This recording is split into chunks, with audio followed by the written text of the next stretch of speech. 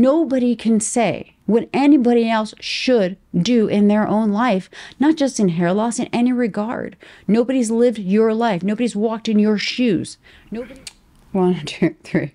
1, 2, 3, 1, 2, 3, 1, 2, 3. Okay. So I want to talk about hair loss trauma, the trauma that can actually occur from dealing with hair loss, living with hair loss, and can present itself years later after even having lived with hair loss successfully. And you may not even be aware that there are certain parts of you that were so impacted, they erupt later on, almost hitting you like a ton of bricks, like trauma can and could and does for many people. So I probably want to explain a little bit about my own experience of how this occurred in my life, and when I first realized like how a traumatic things from your past can come up, resurface, and then almost engulf you to the point of incapacitation. So first, I think what I'm going to do is actually put on my hair, and then I will carry on with this conversation. So let's get this on. I don't have a comb here.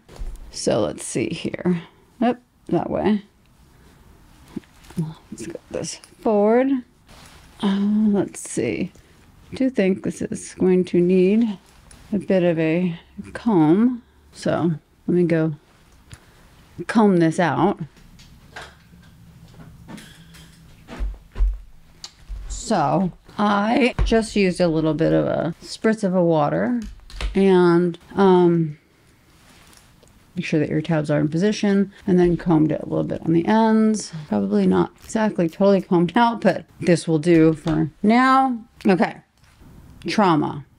So around 2013, after I started wearing wigs in 2012, I had so much social anxiety that it was difficult for me to even do the simplest things, like go to the grocery store. I used to go at, 6 a.m. when nobody was there, run around almost like it was like a mad dash to get in and out before I would see anybody. And I think it's like a chicken and egg thing with social anxiety for me, in the regard of, I think I always had social anxiety, and I think that my hair loss actually made it worse because it made me more of a recluse. It made me more withdrawn, and the less if you have social anxiety, the less you put yourself out in a constant mode of being forced to interact with people, the worse it can actually get, and it can get to pretty extreme degrees. So I went to get therapy for social anxiety, and that was the sole purpose of this. I'm just making sure this looks okay. That was the sole purpose of me actually going to get therapy, was to treat my anxiety. And so they do exposure therapy, there's, learning assertiveness. There's different aspects of this, right? But here I am for one specific thing, anxiety. And I had lived my life, and this was around 2013, and my hair loss began in 1999. And I always felt like pretty good. Like I had like this, I don't know, superpower of almost like, except when it came to my hair loss, but anything that ever bothered me in my childhood or whatever, like I was like, almost like I was able to put it like in a box and then like put it up in storage, in the attic storage of my brain, and like it was done. Like it just wasn't a thing. Like I was actually present when 9/11 happened, and people would ask me about the story. Like I was running from the building when it was falling, and people would ask me about the story, and I would actually tell it to them almost as though it was happening to somebody else. Like I would retell it like I'm telling you about an episode of Law and Order, and they're just like aren't you really affected? Like aren't you really like that? And I would just be like, no, I mean it happened, and this is a story. So I'm always telling it from like a different person's perspective other than my own. And I think that people always found that weird. But I think that's kind of how I was like built, and was like, that's how I could adapt to just dealing with stuff. So I ended up going to a therapist, and it was like a young guy actually. And I think that if I'd gone to somebody more experienced, this probably wouldn't have happened.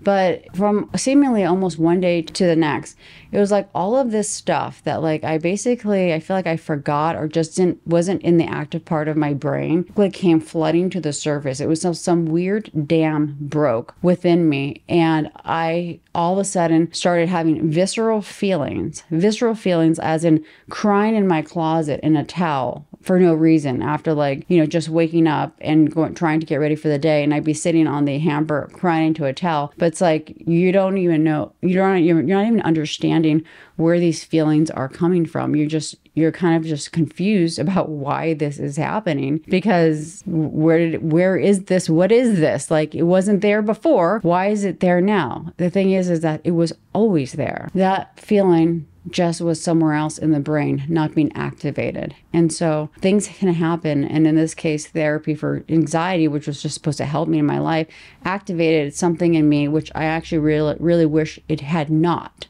because I felt like it then made my life, it brought more issues into my life that I didn't think that were present. Like, they were there, but they weren't, if that makes sense. And that is what can happen in having trauma in your system. It's like that stuff just lives in your bones. And like, you may think it's completely healed over, and you may, maybe in the back of your brain, and then it could be one thing, and it's just like that.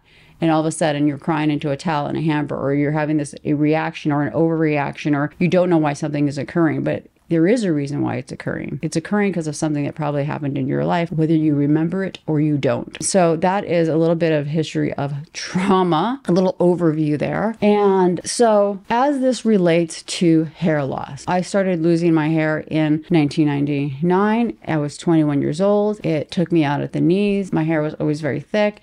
It was like the single most defining feature on me. It was something, one of only a couple of things I got complimented on, like my eye color and my hair. And I never understood why, because I always thought, well, everybody has hair, so what's the big deal? I didn't realize that it was special, because I just thought, oh, everybody has hair. I don't know what the big deal is. Of course, I know the big deal now. It grew thick, it grew long.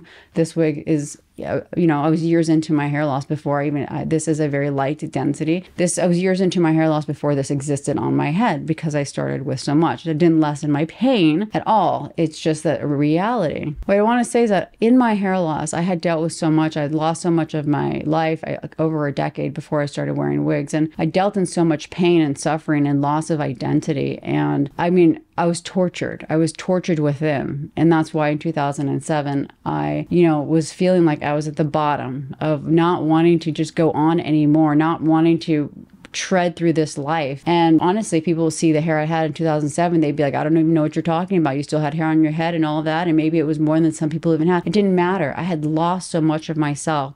I was on this runaway train that I had no way to stop it. I had no way to put pause on this. I was just watching myself erode in the mirror day after day after day, losing myself more and more and more, hiding from lights and, fear of bathroom lighting, where I'm sitting at a restaurant, never feeling like I could ever see myself again in the mirror, because your hair is framing you a certain way. In my case, it framed it very much like thick all around my face, and it was very like that and long. And as it just deflated around me and my face looked like it got larger, the hair got thinner, and my sense of self and who I was just started to disappear. And I just want to fast forward a little bit too. After I started wearing wigs, that's what was really the turning point for me. It was because even though nobody really wants to wear a wig or wear hair or whatever, that was like, it meant being able to see myself again for the first time in, like, at that point, 13 years, because I started wearing wigs in 2012. It made such a difference to me. It made such a difference in my life to see my face again, to see like it framed with hair again in a way that I had not previously. That,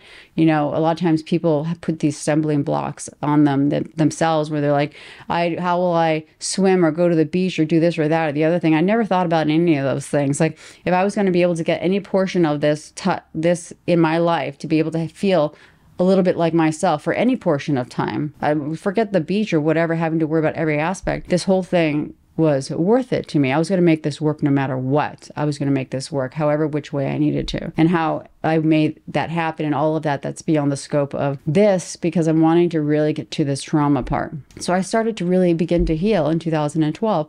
I started to be able to want to want to have friends, want to go out. At this point, I'm already in my 30s. This began when I was, I guess 34. This began when I was 21. And now I was a recluse. And now I had so much anxiety, I couldn't even go to the store. So I had to get therapy to do this. I begin to heal. I begin to learn to live with hair loss. I begin to accept this because I knew I had some control over what I could do and how I could portray myself and to the world. And that helped me to move forward in this. I would cut my hair very short to a shaved back cut and a longer front. That I gave up making the ponytail, being able to ever make a ponytail again, because I didn't want to see the hair fall out. And, I was willing to make that trade-off because seeing the hair fall was one of the most debilitating aspects. So anything that I could do to help myself move forward in this, I was willing to do. That included cutting my hair very short. That included wearing wigs. And I also did PRP for a very long time. I was flying from Los Angeles to Florida for every 4 to 5 months since 2009 to have that treatment. And PRP is not a cure. I think that goes without saying.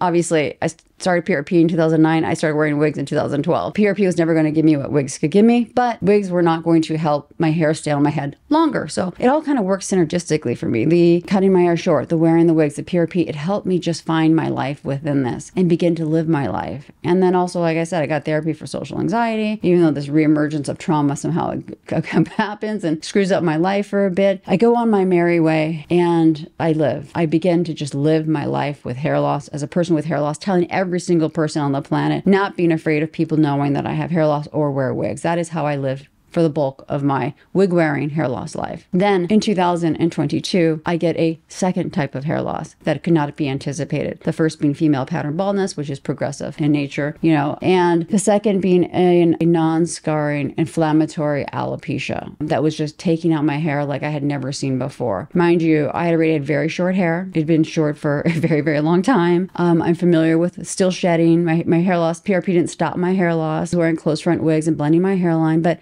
I get a second hair loss. And this affects me in ways that I don't think I could have anticipated. I was suffering from getting a second hair loss, suffering from seeing myself eroding a new way because it was taking out the temples, like dramatically chunking out the temples. And it was making my hair, my bio hair look very creature-ish, that I could no longer look in the mirror. And I wore a beanie, like basically either was wearing a beanie or a wig at all points of time except for when I was sleeping. And that wasn't the case in previous years. I went out in my bio hair, I went out in my wigs. People saw me both ways. I just accepted the progressive nature of my thinning hair. But this was different. This was like chunking out my hair in these weird ways. And it was a new type of hair loss. And now it was falling like I hadn't seen in, I don't know, ever, with this second type of hair loss. And so that was a hard hit to take. But what was the trauma, the resurfacing of the trauma was this. I knew that's obviously painful. Losing your hair is obviously painful. But what was really painful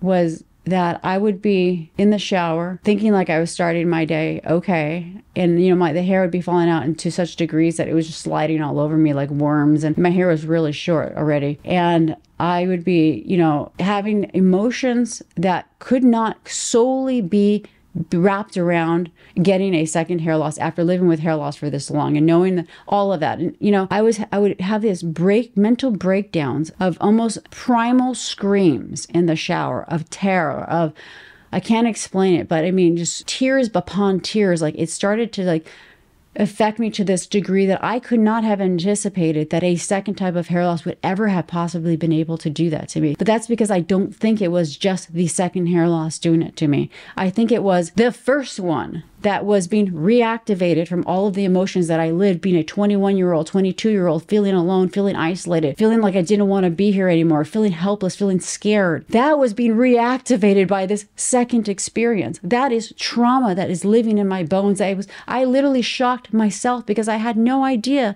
that this existed. I had no idea, after having lived successfully for so long with this, how could this possibly be a thing? I could not have anticipated that in a million years, because I would say I was very successful in living with my hair loss.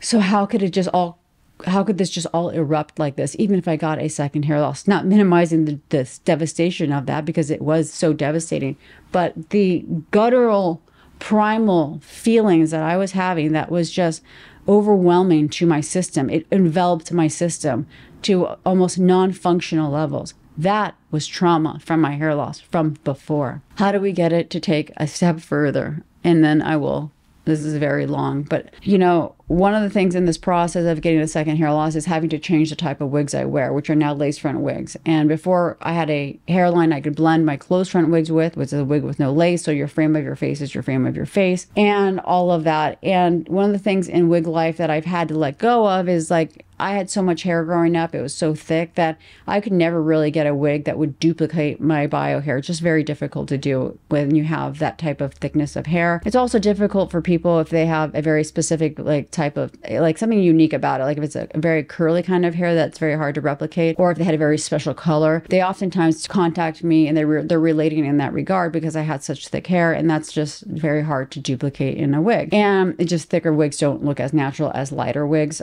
So it's harder to pull off. And then I couldn't find the right hairline, so I've been on a quest to get customized hairlines. So I ended up getting a wig that actually did match the density of my bio hair. It had very thick density all around. It did need cap resizing, so it still had work to be done. And I had recently gone to New York to have work done on this piece. And when the resizing of it was done, you know, I noticed that had felt like it had a reduced density. I could feel that it no longer felt the same anymore on me. And so I was upset when I was doubting myself. I was upset when I got back. And I did talk about this obviously on Instagram, my stories, because today's Monday and this was on Saturday. And I, you know, was having I was having what I felt was an overreaction, because the company can put back more hair to whatever level I want to feel comfortable. We have the capability to do that. And I knew that in my head, I knew that. But I felt like this was gone, like this one part of this wig that made this wig special for me that I wore all the time, that had this very, very thick, you know, like it's a base bottom, like really heavy. Like this is, like I said, this is thin for me, but like, and I will put more into this, but it had a very thick feeling, very thick, full bottom, very suede, you know, a lot of sway to it. And when I felt like it was gone, because it got like moved around in this resizing process and that was gone, on Saturday I had this meltdown. Like, and I was aware, like I'm having an over, like you're literally telling yourself, I'm having like an overreaction, but I can't really stop my feelings. I can't really stop what's going on right now. It's the runaway train. And somebody had wrote on Instagram, I think you're having like post-traumatic stress from like I explained when I got a second hair loss and was having these primal reactions that came from out of nowhere, and like getting a wig that felt like for the first time in really all of my wig life, which was over a decade, that could feel like my hair, like that type of density and feel, and that was so comforting, like Linus's blanket. And then it was gone. It hit me like a loss again. And we're talking about a wig right now. And I was just devastated. I was crying, bawling my eyes out on Saturday. Even though I knew I could put hair back into the wig, it didn't change my feelings on it. And the reason why I want to share all of this is because every single thing I have shared relates to trauma. One, trauma in general, but in trauma of hair loss. People thinking that hair loss is not the devastating disorder that it is, it doesn't impact and can't impact every facet of your life. And it does for many people, that you may be fine for years, and years later down the line, it erupts in some weird way over who knows what will trigger it. In my case, this most recently was a wig that triggered it, where I had this meltdown again. And, you know, I shared it very vocally and true to myself, very honestly, about what I was going through. It's not, and it was not, and it is not a diss on the company about whatever. I'm explaining and sharing my feelings of what I was going through. And I think that it's important to talk about those parts of it, you know, because it's not often discussed. The trauma, the depth of trauma. Maybe I'm in the minority, but I don't think that I am. If we only see one thing online, if you only see people are just putting their wigs on and just skipping around and living, you know, their absolute best life, and maybe those people are, but you're not feeling that exact same thing. You're like, well, what's wrong with me? And I think it's important for people to know. I've had hair loss for 25 years, not one type, but two. I've worn wigs since 2012. I have lived what I consider very successfully with hair loss, being open and honest and public with anybody that wants to discuss it, who walks down the street. But that doesn't mean that hair loss didn't affect me. That doesn't mean I'm immune to the feelings that occur, that live inside of me. You know, they're still there. I think that is a powerful realization, and for people in general to know, doctors, anybody, to know how devastating hair loss is and can be to any man or woman. And, I have to, I know I have an appointment to get to, and I wanted to flip on this camera and I wanted to record this to discuss that all of your feelings are valid within this. All of them. It doesn't matter if anybody gets it. It doesn't matter if somebody thinks, well, that's strange. She's having a meltdown over a wig, which can be put back to the way it was. Or why is she upset about, her hair loss if, she shaved her head and she has a good shaped head and that should be good. Why are you complaining if that wig should be good enough? Why are you this or why are you that? Nobody can say what anybody else should do in their own life, not just in hair loss, in any regard. Nobody's lived your life. Nobody's walked in your shoes. Nobody came out of the oven and experienced all of your experiences, which I think contribute to all of how we live our life within hair loss and in life in general. We will all cope differently. We all do things differently. It may do it the same. We may do it different. It may make sense to some people. It may not make sense to other people, but it does not have to. It only has to make sense to you. And you're entitled to feel what you feel. You're entitled to do what you want to do for yourself without the fear of societal judgments and perceptions on this matter. You deserve to live your best life. And if you are feeling like, you were doing so great and then all of a sudden something happened and it hit you and you're down, that is normal. I'm here to tell you that after 25 years of hair loss, after living successfully with hair loss, after over a decade of wearing wigs, after fighting tooth and nail to live my best life within this, that I still have my downs. I still can be taken out at the knees on some days. It's just that the downs don't last as long as they used to. The turnaround time is faster. They don't happen as often, but can they happen? Do triggers happen? Absolutely. And if they do, give yourself some grace. Hair loss is definitely not easy.